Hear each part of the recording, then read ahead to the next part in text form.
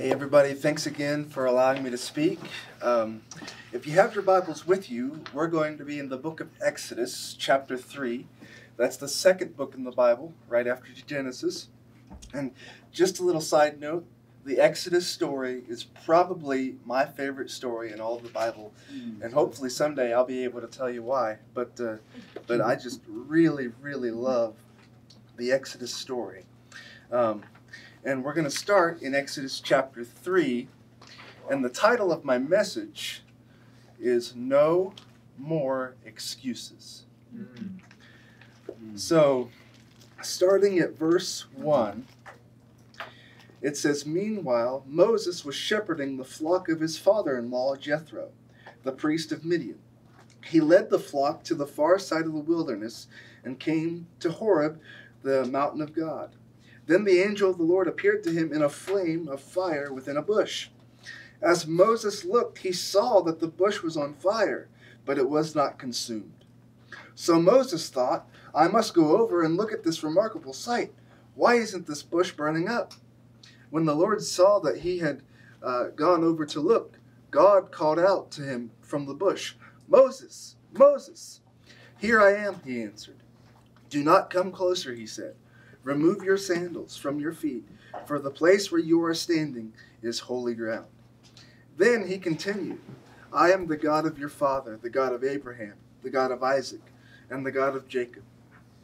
Moses hid his face because he was afraid to look at God. Then the Lord said, I have observed the misery of my people in Egypt, and have heard them crying out because of their oppressors. I know about their sufferings, and I have come down to rescue them from the power of the Egyptians, to bring them from the land to a good and spacious land, a land flowing with milk and honey. The territory of the Canaanites, Hittites, Amorites, Perizzites, Hivites, and Jebusites, Gazuntite. So because the Israelites cry out for help has come to me, and I have also seen the way the Egyptians are oppressing them. Therefore, go. I am sending you to them, to Pharaoh, so that you may lead my people, the Israelites, out of Egypt. But Moses asked God, Who am I that I should go to Pharaoh and that I should bring the Israelites out of Egypt? He answered, I will certainly be with you, and this will be a sign to you that I am the one who sent you when you bring the people out of Egypt. You will all worship God at this mountain. And so in our text, Moses and God are having this remarkable conversation. And it goes clear through chapter 4.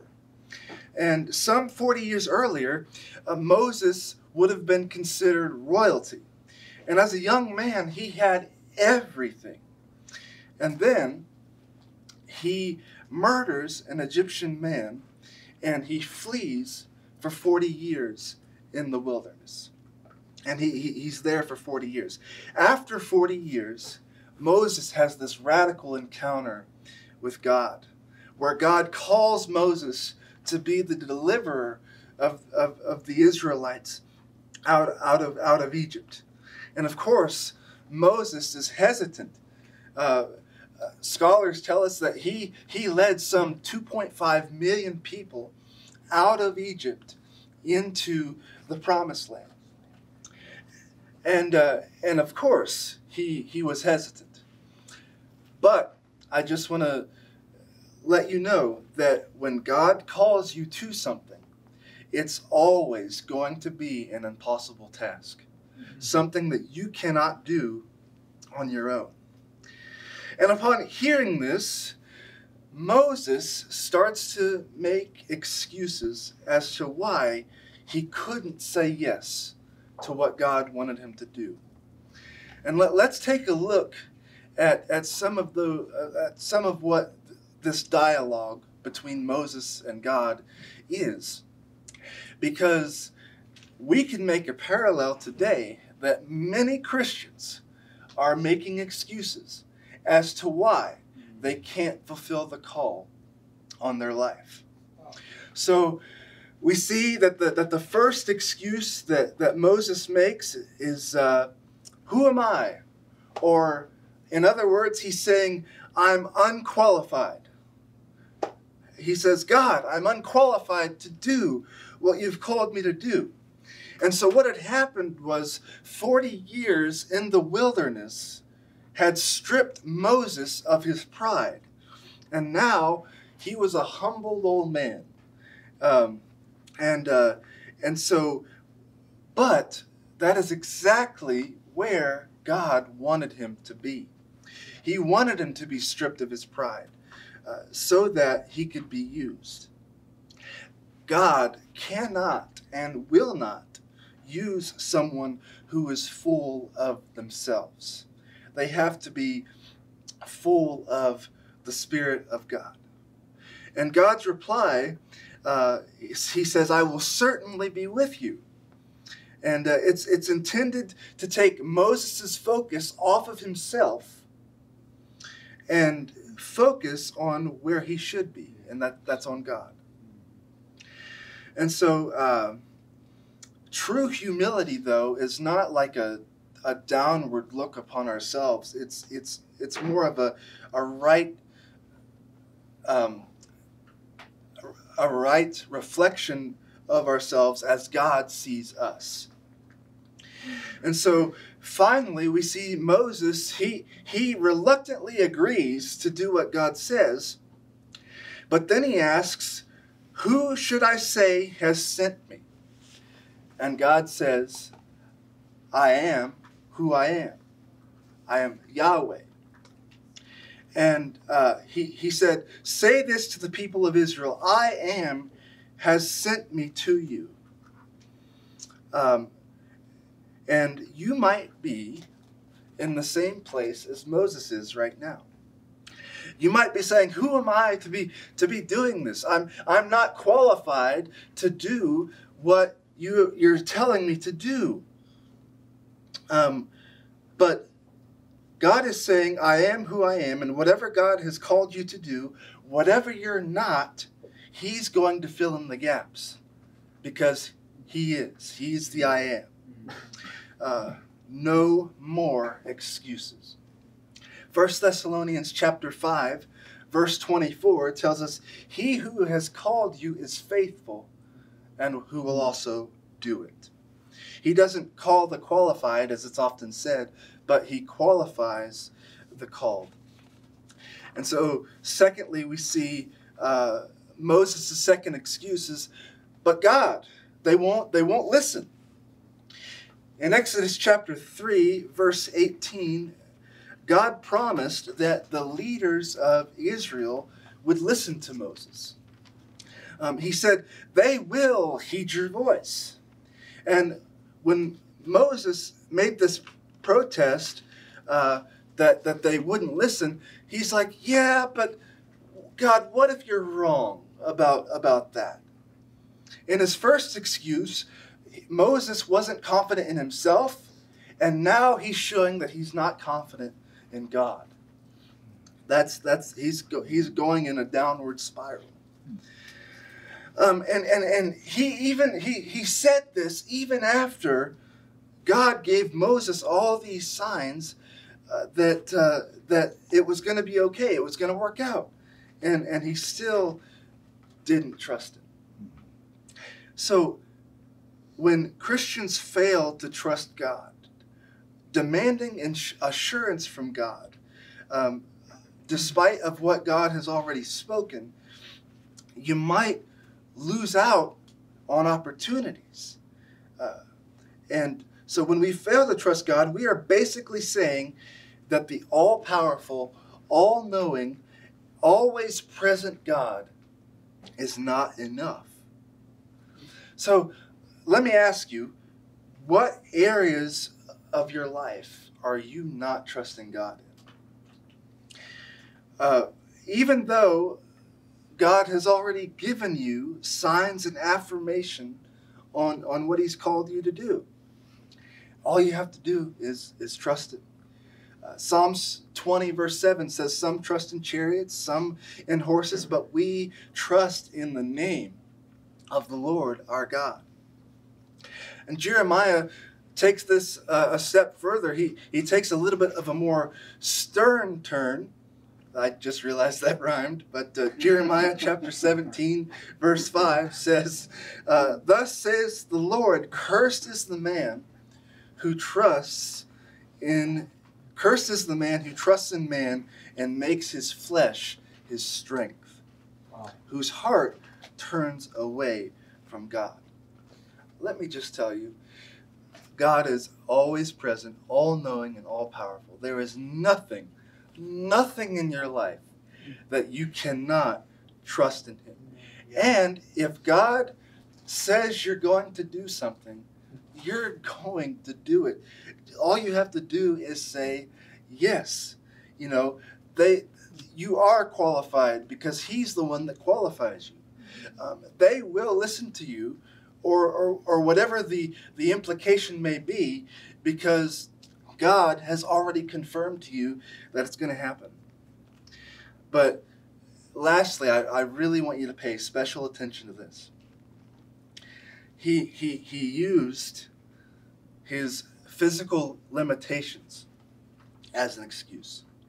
Exodus chapter 4, verse 10 through 12.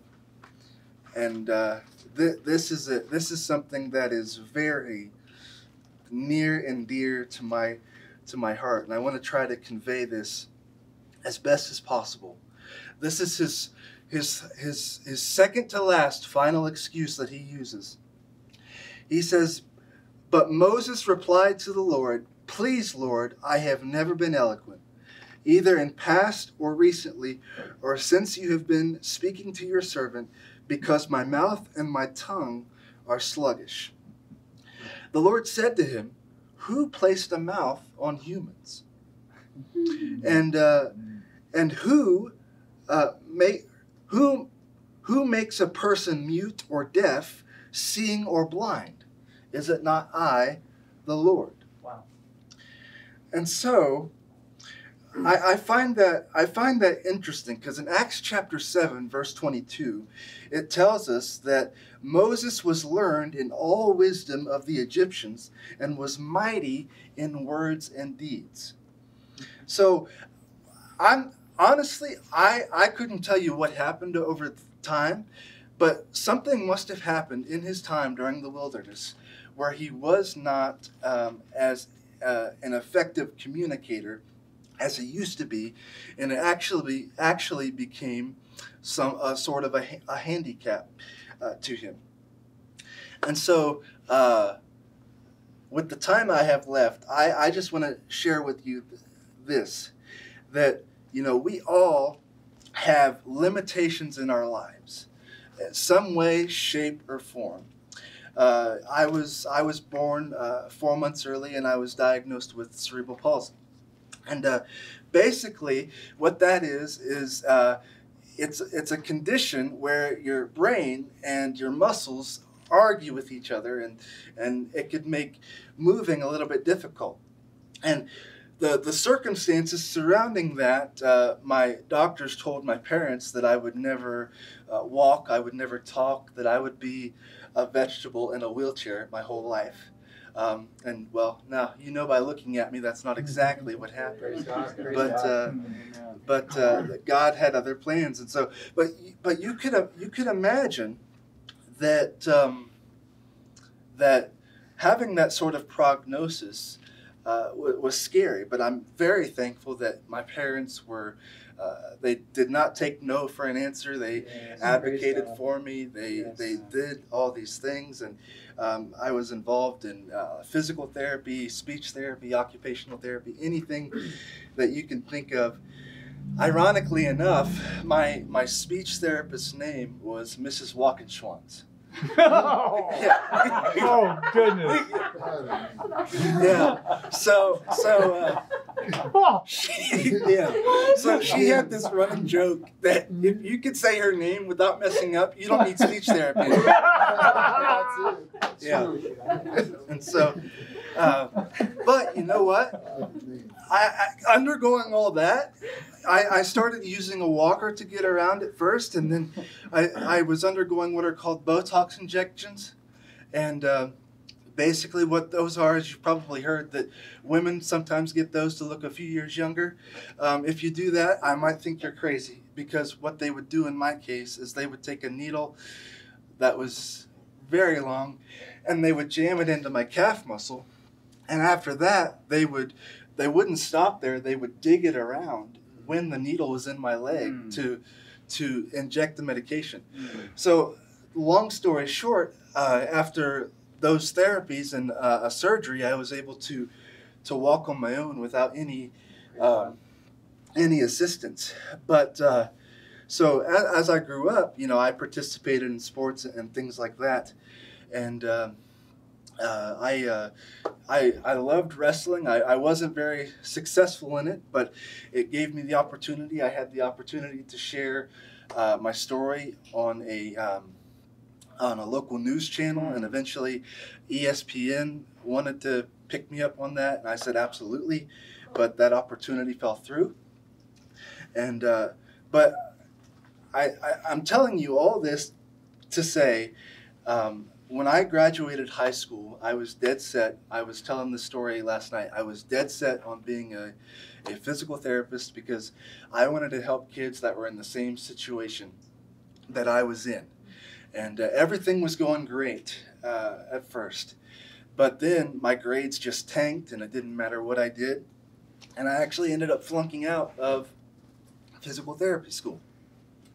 And I was really bummed out about that. And I got on the elevator to go back home, and I asked God, what now? That was gonna be my livelihood, and now I don't know what to do. And as clear as day, He said, I want you to preach the gospel.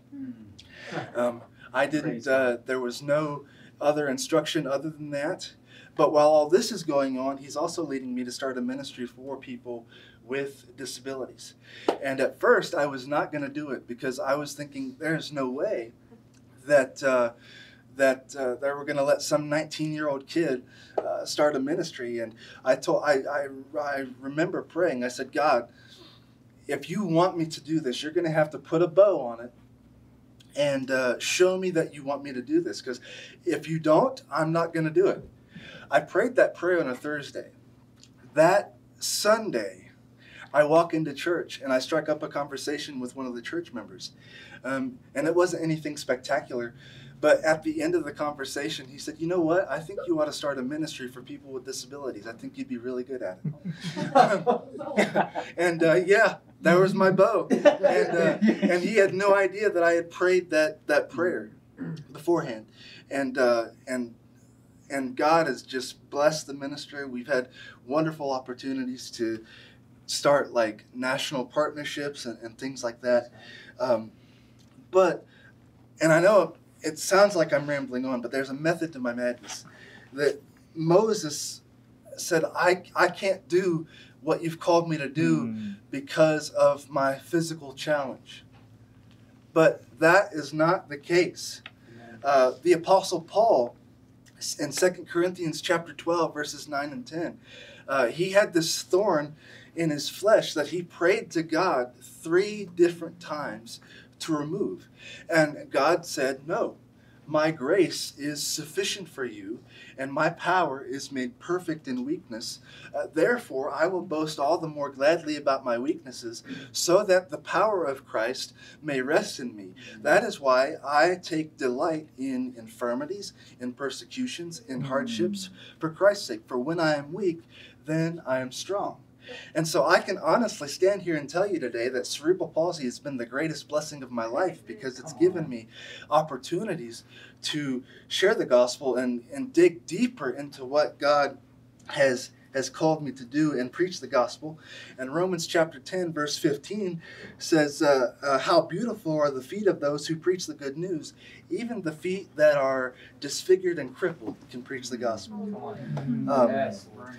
And so my big challenge for you is, you want to know how you can see, you can witness God's power in your life? Stop making excuses and give Him your weaknesses. Yes.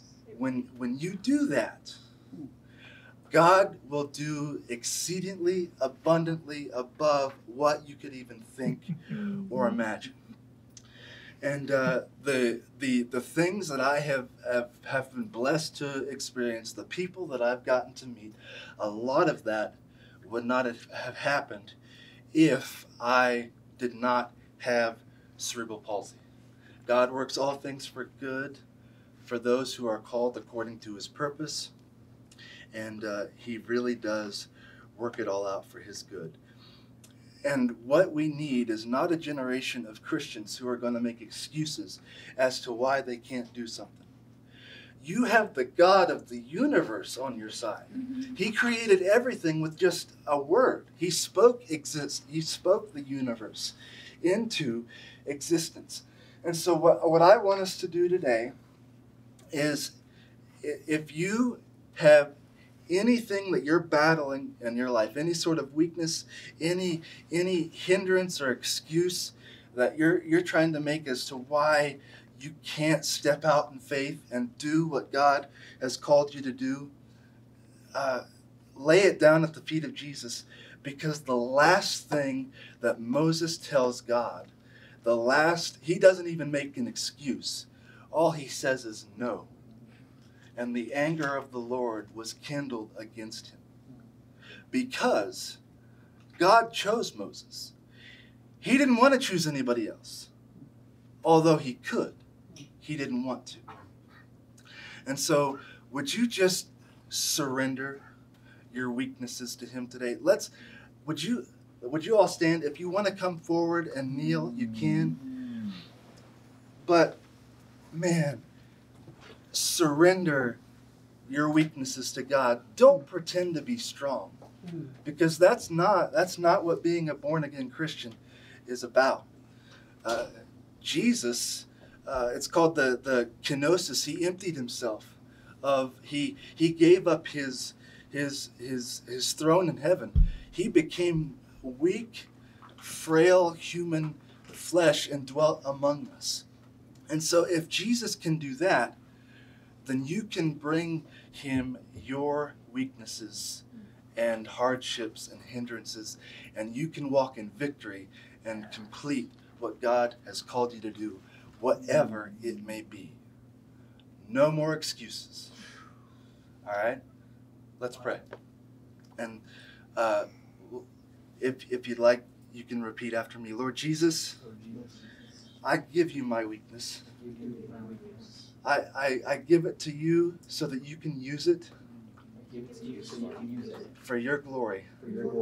Lord, if you don't take away the thorn, you're going to use it for your glory. In Jesus' name.